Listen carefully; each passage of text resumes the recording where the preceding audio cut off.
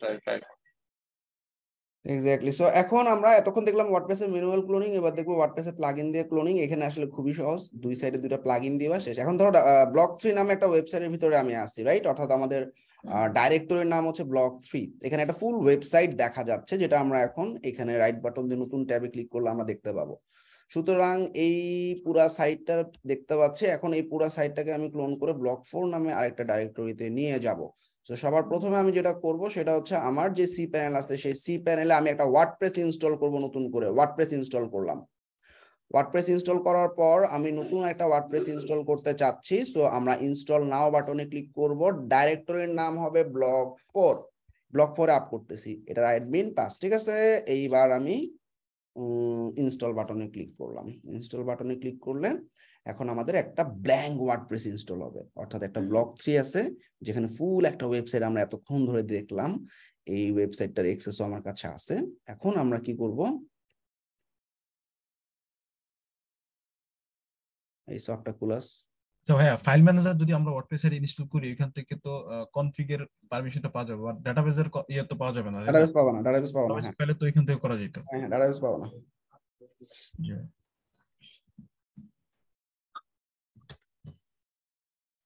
সাইটে যখন আমরা একটা ওয়ার্ডপ্রেস ইনস্টল করি নতুন, তো একটা ডাটাবেস ক্রিয়েট হয়। মনে করেন ওই ওয়ার্ডপ্রেসটা আনইনস্টল করে দিলে তো কিন্তু ডাটাবেসটা তো ফুললি যায় না, তাই না? এই সফটটা ক্লোজ থেকে ফালাবা যখন ডাটাবেস সহ যাবে। আচ্ছা, ঠিক আছে। আচ্ছা এবার, আচ্ছা যাই হোক, আমাদের একটা দুটো প্লাগইন লাগবে। অল ইন ওয়ান ডেভেলপারস জোন.নেট নামে আমাদের একটা ওয়েবসাইট আছে, যেখানে তোমরা ফ্রিতে বিভিন্ন থিম প্লাগইন পেয়ে যাও। অনেক থিম প্লাগইন আছে, প্রায় 2500 এর উপরে।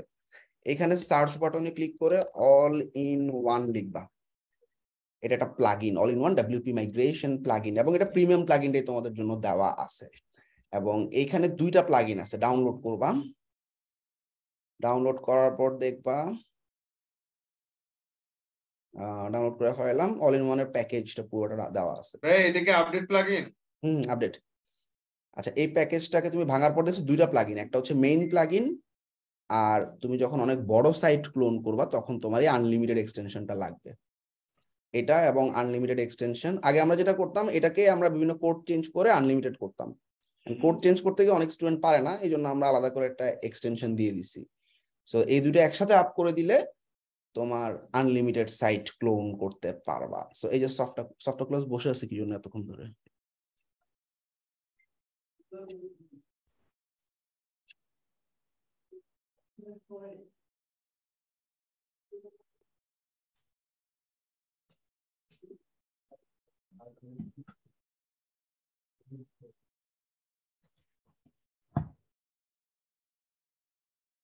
তাহলে আমি একটা ব্ল্যাঙ্ক ওয়ার্ডপ্রেস ইনস্টল করতেছি।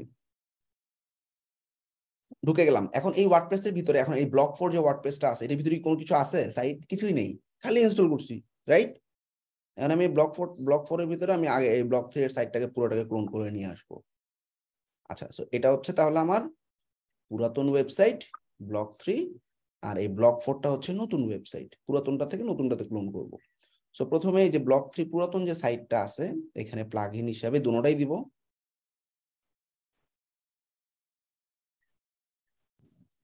যেহেতু এটা প্রিমিয়াম প্লাগইন, একটা দিলাম ইনস্টল।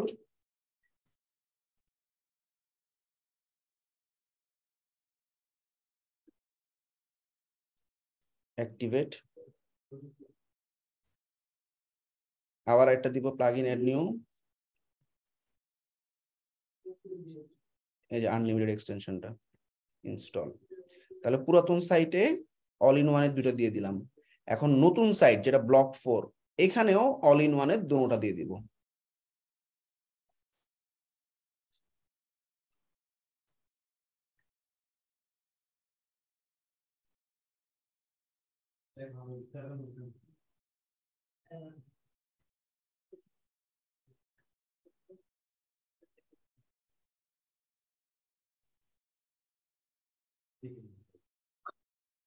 ডান।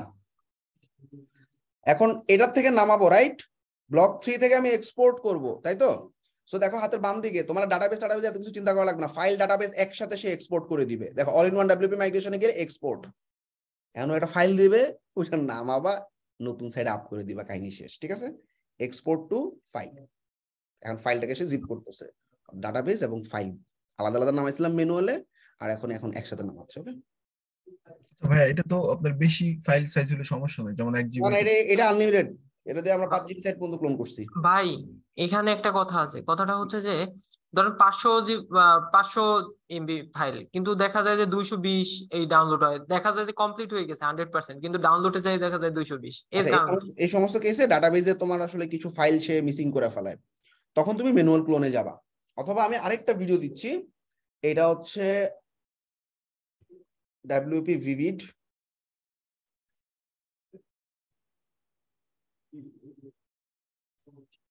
ভাই ওইটাতে তো ভাই কোনো ফাইলটা নেওয়া লাগে না, এক সাইড থেকে আরেক সাইডে অটোমেটিক ইয়া হয়ে যায় না? রাইট এটা আরো সোজা, এটা একটু নিজ দায়িত্বে আপনারা দেখে নেবেন। আচ্ছা ভাই,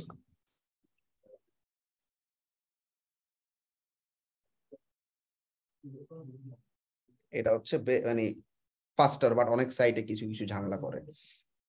সো যে কোনো সাইটে যে কোনো প্লাগইন বা যে কোনো প্রসেস ঝামেলা করতে পারে, বাট এই ম্যানুয়াল প্রসেসটা কোথাও ঝামেলা করবে না। ওকে, আমি আলাদা একটা জিনিস জানার ছিল, সেটা হচ্ছে আপড্রাফট প্লাগইন দিয়ে আমরা যে ব্যাকআপ নিতে পারি, কিন্তু এটা রিস্টোর সিস্টেমটা যদি একটু দেখাই দেন শর্টকাট। এতগুলো প্লাগইন দরকার নেই তো, WP Vivid দেখলা, অল ইন ওয়ান দেখলা, এনাফ। ঠিক আছে, আমি এই দুটো দিয়ে সবসময় করছি, যদি ঝামেলা করে তখন ম্যানুয়ালি করছি, আমি ম্যানুয়াল ক্লোন। মানে আপড্রাফট কি জন্য বললাম, ওটা আবার অটোমেটিক আচ্ছা হ্যাঁ, ব্যাকআপ নেয় তো। হ্যাঁ বুঝছি, ওটা প্রিমিয়ামটা নেওয়া লাগে মাঝে মধ্যে। ও আচ্ছা আচ্ছা, প্রিমিয়ামটা কি আমাদের ডেভেলপার অপশনে পাওয়া যাবে? WP Vivid তোমার ফ্রি পুরা, আর অল ইন ওয়ান প্রিমিয়ামটাই আমরা তোমাদেরকে ফ্রিতে দিয়ে দিচ্ছি। ঠিক আছে, আর অল ইন ওয়ানের প্রিমিয়ামটা পাবা হচ্ছে এই লিংক থেকে, নামাই নিও। প্রিমিয়ামটা যে আমরা ইউজ করতেছি, এটা তো আপনার এক সাইড আরেক সাইড উঠিয়ে দিলে পরে প্লাগইন ডিলিট করে দিলে সমস্যা নেই। না সমস্যা নেই। আচ্ছা আচ্ছা। ভাই ডেভেলপার জন্য কি সব জিনিসগুলো নিয়ে ইউজ করলে কি পরবর্তী কি ওই যে আমি তো কিনি নাই সেক্ষেত্রে ধরবে না? না আমার সব লাইসেন্স ডিসেবল করে দিই, যাতে স্টুডেন্টরা কাজ করতে পারে। ক্লায়েন্টকে বলে দিবা তুমি খালি আপডেট করতে পারবা না, আর বাকি সব ঠিক আছে, আর কোনো সমস্যা নেই। মানে ক্লায়েন্টের কাজও আর কি এই ডেভেলপার জন্য কি দিতে পারবা। এই দেখো, এটা ডাউনলোড করে ফেলে দিছি। সো দেখো, এই ফাইলটার নাম মিনাজুল আসিফ মি ব্লক 3 এরকম কিছু আছে, ডাউনলোডের মধ্যে একটা ফোল্ডার করি। হ্যাঁ ভাই এগুলো কি আপডেট বন্ধ করতে হবে? ওই যে না আপডেট বন্ধ করা লাগবে না, আপডেট তুমি দিবা না, আপডেট চাবে তুমি আপডেট অফ করে রাখতে হবে, ডিসেবল করে, আপডেটটা ডিসেবল করে দিতে হবে। জি ভাই ঠিক আছে।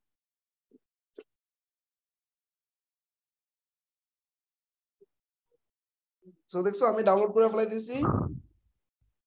সো ডাউনলোড হয়ে গেছে।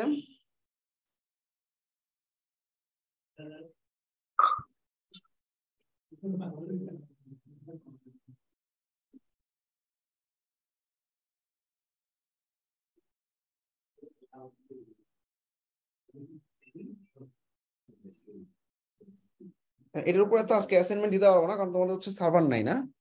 আচ্ছা যাক, এই যে ডাউনলোড হয়ে গেছে, ডাউনলোড হয়ে যাওয়ার পর এখন আমরা এটা হচ্ছে নতুন সাইটটাতে অল ইন ওয়ানে কি করব, ইম্পোর্ট না এক্সপোর্ট, কোনটা? ইম্পোর্ট ভাই, ইম্পোর্ট করব। ইম্পোর্ট, আগেরটা থেকে এক্সপোর্ট করছি, এখানে ইম্পোর্ট করতেছি। সহজ না প্লাগইনটা? ফাইল জি ভাই, এই যে ধরাই দিলাম, এটা ইম্পোর্ট হলে কাজ শেষ।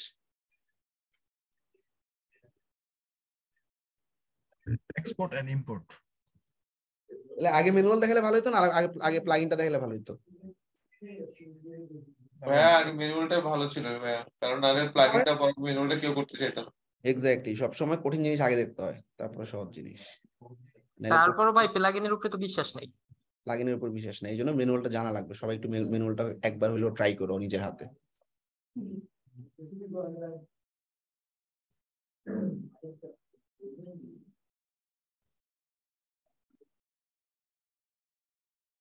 তো এটা কমপ্লিট হলে আমাদের কাজ শেষ। ঠিক আছে, খুবই সহজ একটা ব্যাপার। প্লাগইন হচ্ছে অনলাইনে অর্ডার করা, আর ম্যানুয়াল হচ্ছে নিজে যেয়ে বাজার করে আনা।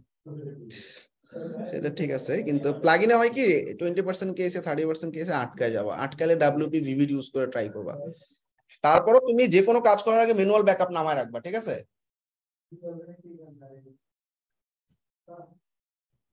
কারণ আমরা হচ্ছে যখন এই যে ক্লায়েন্টের ম্যালওয়্যার রিমুভালের কাজগুলো করব, তখন মাস্ট, আমার কেসে বিশেষ করে হয়েছে, আমি যখনই ম্যালওয়্যার ক্লিন করতে গেছি আমার দেখা গেছে যে কিছু না কিছু ঝামেলা হয়ে গেছে। ভাই আমরা যে সাইটটা যে ডাউনলোড দিব বা আমরা যে ব্যাকআপ রাখবো, এই ব্যাকআপের মধ্যে কোনোভাবে ম্যালওয়্যার থাকতে পারে না? ব্যাকআপটাই তো ম্যালওয়্যার পুরোটাই, তাই না? হ্যাঁ। ম্যালওয়্যার সহ তো ব্যাকআপ নাও আছে। আচ্ছা, ম্যালওয়্যার সহ যদি নিলাম, আমরা যদি সেটা আবার আপলোড করে দিলাম, তাহলে আমাদের এখানে বেনিফিট। এখন ব্যাপার মনে করো আমি একটা ভুল করলে ফেলাম, জাভাস্ক্রিপ্টের একটা ফাইল ফালায় দেওয়ার পর দেখলাম সাইট ভেঙে গেছে, তাই না? এখন সাইটের ডিজাইন যদি নষ্ট করে ফেলা, ক্লায়েন্ট তো অর্ডার ক্যান্সেলই করে দিবে তোমার। ওর কাছে সাইটের ডিজাইন, সাইটের ফাংশনালিটি অনেক ইম্পর্টেন্ট ম্যালওয়্যার থেকে। এখন এখানে আরেকটা প্রবলেম হচ্ছে কি, যেমন আমরা অল ইন ওয়ান যদি আপলোড করতে চাই, যে ওটা যদি ওর সাইটের সাথে যদি স্যুট না করে, তাও যদি মনে করেন যদি ভেঙে যায়, তাহলে তো ম্যানুয়াল প্রসেসটাই হচ্ছে সবচেয়ে বেস্ট আমার মনে হয়, কারণ প্লাগইন মানে তো ঝামেলা। Right right. তো যেটা হচ্ছে কি, আমি ম্যালওয়্যার সহ আবার আপ করব, তারপর আস্তে আস্তে আবার ম্যালওয়্যার গুলো ক্লিন করব, ঠিক আছে? ও আচ্ছা, তাহলে এটার সমাধান হচ্ছে যে যদি কোনো কারণে কোনো সমস্যা হয়, তাহলে আবার আমি ম্যালওয়্যারটাই আপলোড করব। ম্যালওয়্যারটাই আপলোড করব, রাইট। ওকে, তারপর আস্তে আস্তে ওটা ক্লিন করে নিয়ে আসবো। আর ম্যালওয়্যার তাহলে তো ভাই সময়ের বাজেট তো, যে কাজে যে সময় লাগে তার থেকে বাজেট অনেক বেশি নিতে হবে সময়। 100 নিচে কাজ নিবাই না ম্যালওয়্যার, হ্যাঁ 150 100 এরকম। ভাই এই বাজেট না, সময়ের বাজেটের কথা বলছি আমি। রাইট।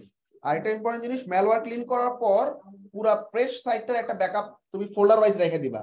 ওই ক্লায়েন্ট সামনে তোমার কাছে আবার আসতে পারে ম্যালওয়্যার এটা খুলে, তখন তুমি বলতে পারবা যে আমার কাছে ব্যাকআপ আছে, আমি আপলোড করে দিচ্ছি। ওকে।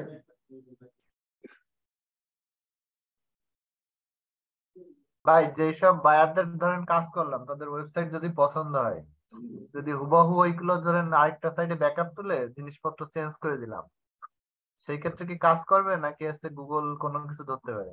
না না করবে। অবশ্যই এটা পুরো ক্রাইম, এটা করা যাবে না। কারণ একটা সাইটের একটা ছবিও তুমি কপিরাইট কেস খেতে পারো। বাংলাদেশে বসে খাবা না, ওই যে ক্লায়েন্ট আমেরিকায় বসে না আছে। আর কি, ছবি কন্টেন্ট গুলো চেঞ্জ করে দিলাম আর কি, হ্যাঁ ডিজাইনটা স্ট্রাকচার করতে পারবে, তো স্ট্রাকচার থাকবে, সমস্যা কি? হ্যাঁ, ওটা সমস্যা নেই।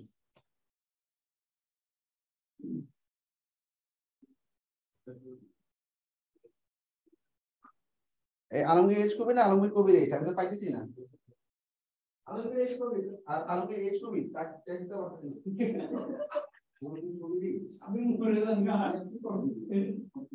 আলমগীর এজ কবি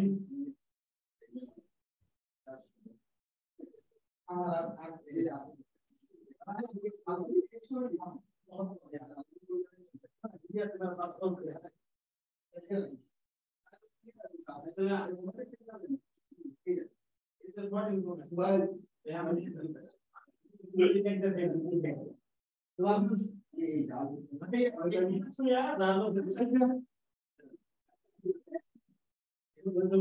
সো এখন এক্সটেনশন ক্রিয়েট হচ্ছে। সো ডান, ভালো করে দেখো, প্রসিড। এখন আমার সমস্ত পেজ, ব্লগ, ছবি আপলোড করে ফেলতেছে সে।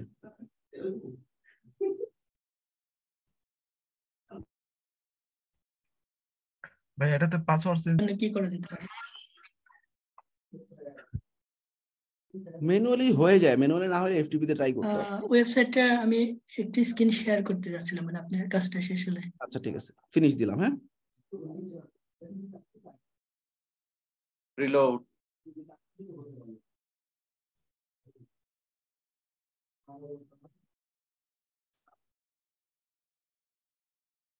এটা আইডি পাসওয়ার্ড কি ছিল? অ্যাডমিন পাস না? Admin pass. অর্থাৎ আগের সাইটের আইডি পাসওয়ার্ড দিয়ে ঢুকতে পারবা। হ্যাঁ হ্যাঁ ভাইয়া।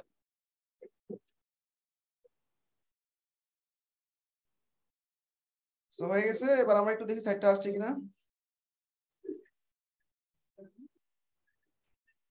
চলে আসছে পুরো, রাইট? আসছে জি ভাইয়া। পারবা না সবাই? পারবো ভাইয়া। So this is how using all-in-one plugin you can do clone, migrate and backup.